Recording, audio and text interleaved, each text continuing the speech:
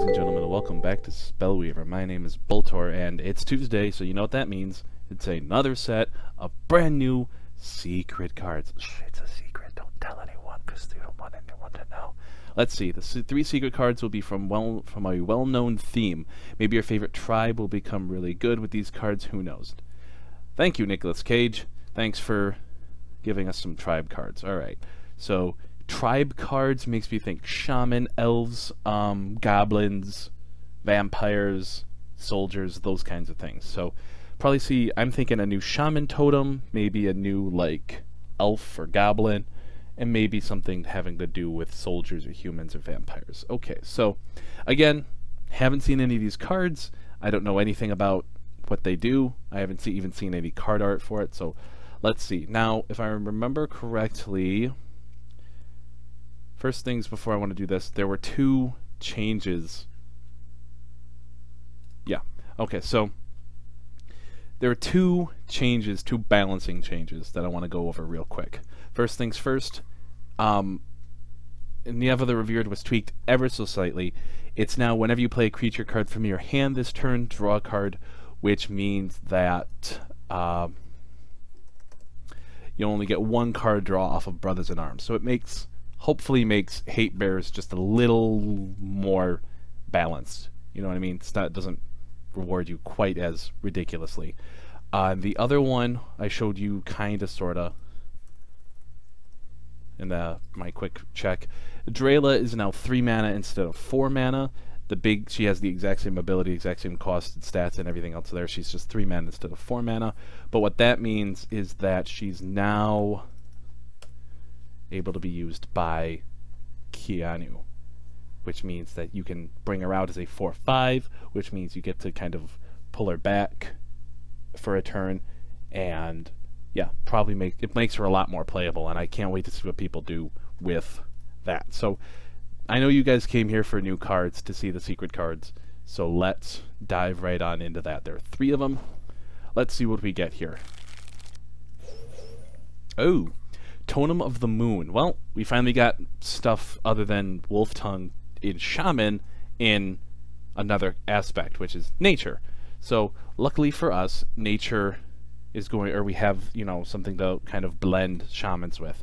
Whenever an allied shaman enters the field, you may pay 1 energy to give all creatures you control +1/+1 until end of turn.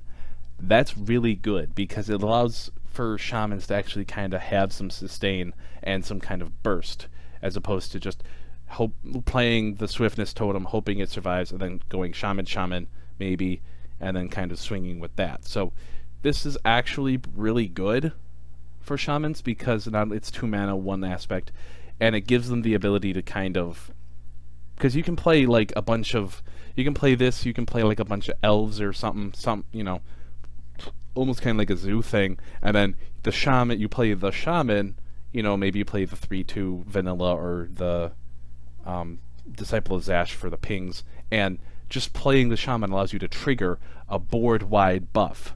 It's like, what's that one? The trumpets? The order card that basically does the same thing. But this allows you to trigger it, and it allows you to trigger it multiple times. So it gives you some sustain. Now, what the hello? Gurko Tribe Shaman. Well, I said goblins and I said shamans. I said we probably see another totem. We saw another totem. We probably see shamans, and we see another goblin shaman. But this one's in nature. So it's a 2 mana, 1 aspect, 2/1 speed 2, pretty standard for goblins. You may play Ginkgo Tribe Shaman under a creature you control to put a might emblem on that creature. When that creature leaves the field, return. That's really weird, but I really like it.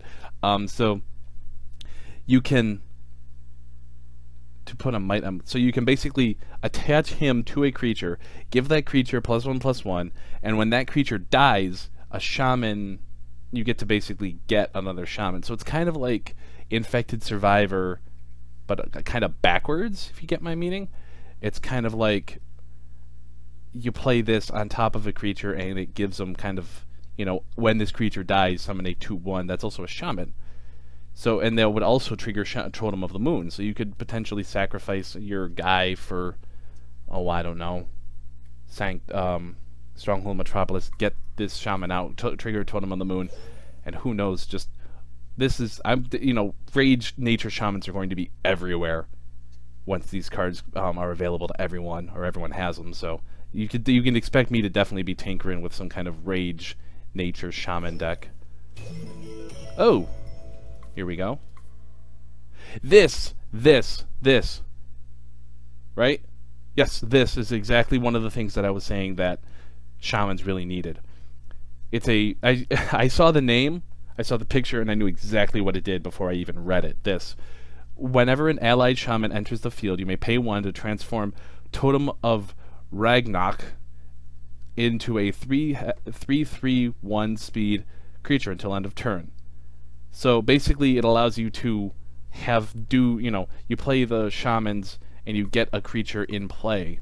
You know what I mean? You get this big dude that can attack along with your shamans. Now he's an orc totem, so he's not a shaman. He doesn't trigger the other totems. But so like you sacrifice a creature, you get this guy, or you trade in.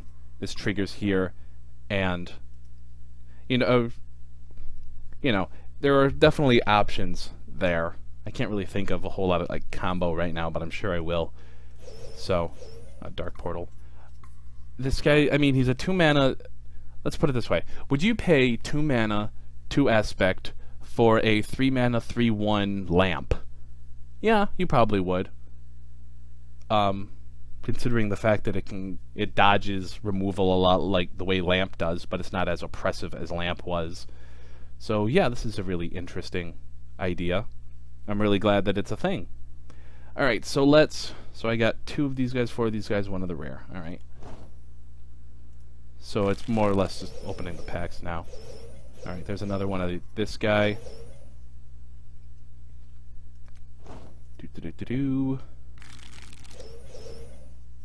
Oh, look, it's a Drela. Huh. Okay. So I didn't even get any of the new cards in that pack, but I guess that's fine.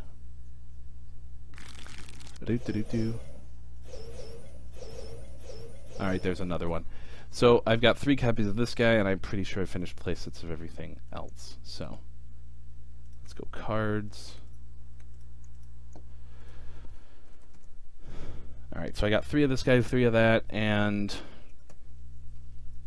yeah. So I still need another Wolf Tongue, but that shouldn't be a problem. But either way, so those are the new cards. Really excited to give these a try. I'm really thinking you could do something along the lines of like,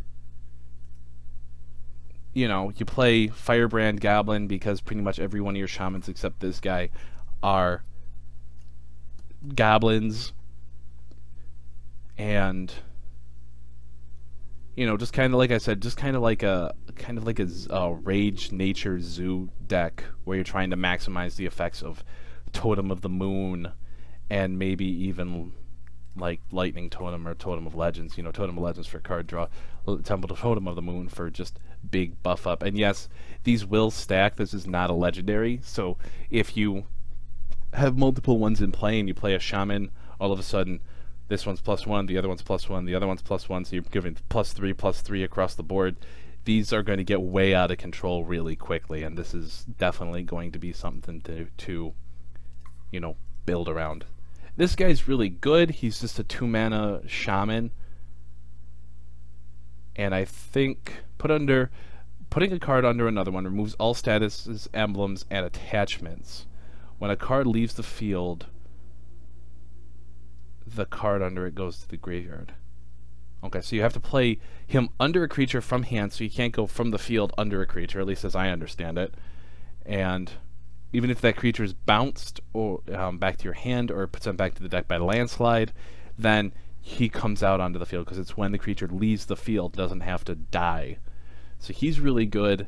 This is really good, and this is good, not really good. It's not like the fact that it's a 3/3/1 speed means it gets blocked by just about everything, and it's not, gonna destroy your opponent. But if you trigger this first, it becomes a creature, then this buffs him. It can definitely be something, and I guess we'll just have to see.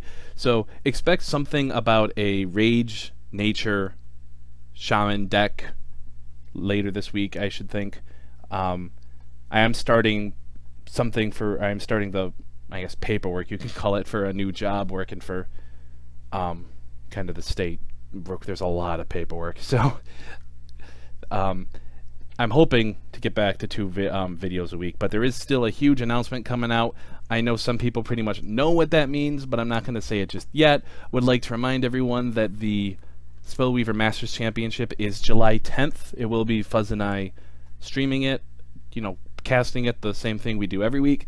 Please give, donate. You get, you know, little care packages for supporting us, or for supporting the players. Me and Fuzz don't actually see any of the money that comes out of the prize pool, but you know, the prize pool will be available or open to donations even during the tournament.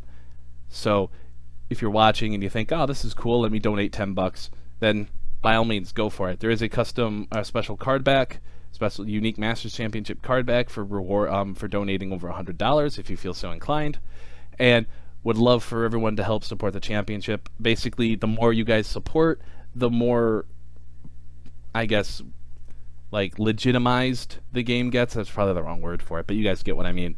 And the more you help push Spellweaver towards being an official esport, which is pretty much the goal.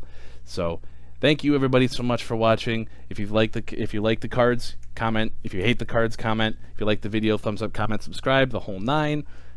I do this channel just for all of you, and yeah.